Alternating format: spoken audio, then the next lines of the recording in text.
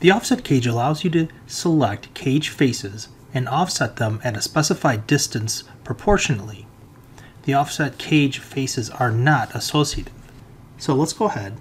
Here we have a primitive shape that had a transform cage application to it, and let's go ahead and go to offset cage located under the create group,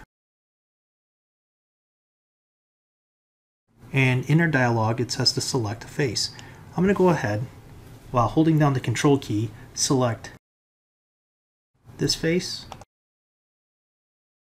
and the surrounding faces. And notice here we have the offset distance. We have it set at 15. You can also reverse it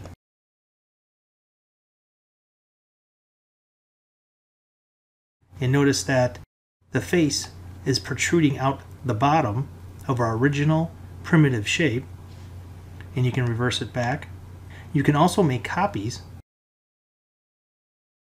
that are proportionate at 15 millimeters apart.